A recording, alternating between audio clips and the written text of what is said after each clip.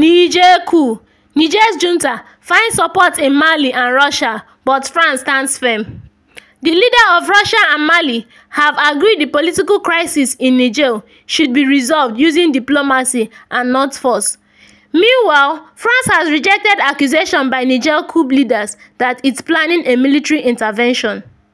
The Kremlin said President Putin and interim Malian leader Assimi Goïta have talked by telephone at Bamako's request.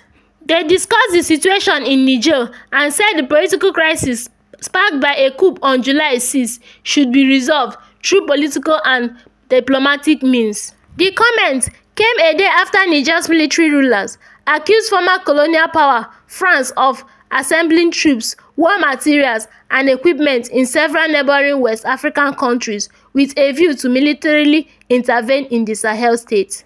A rise in France-Niger tension relations with France have degraded, with Paris standing by ousted President Mohamed Bazoum.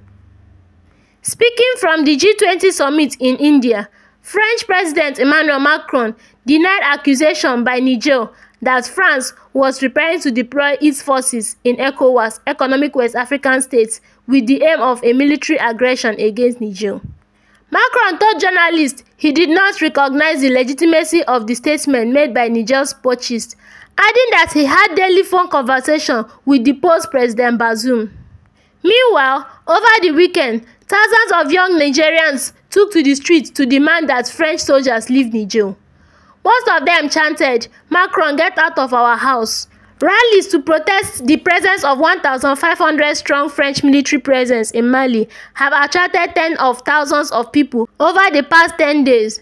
Demonstrators have gathered around the air base in the capital Niamey, which hosts part of the French contingent. A Mali, Russia, Niger axis during his telephone exchange with Putin, Goïta thanked Russia for voting an attempt by the UN Security Council to keep a team of UN experts in Mali. The experts had accused foreign forces, a veiled reference to the Russian mercenary group Wagner, of involvement in widespread abuses in Mali. Mali shares a long border with Niger, and immediately after the coup, its junta voiced support for Niger's new military rulers.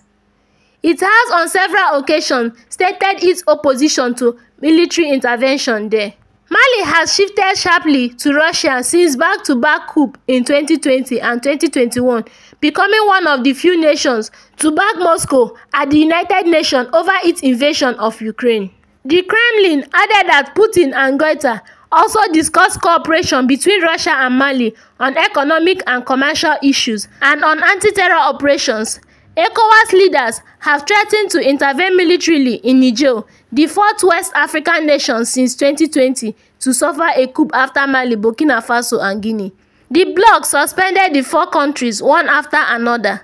According to RFI's correspondent in West Africa, ECOWAS troops from Ghana and Senegal are ready to deploy. Thank you for watching, and don't forget to follow us on Casa TV on YouTube and Facebook. Please remember to drop a comment, tell us what you think about our video, and please help share our videos. Thank you.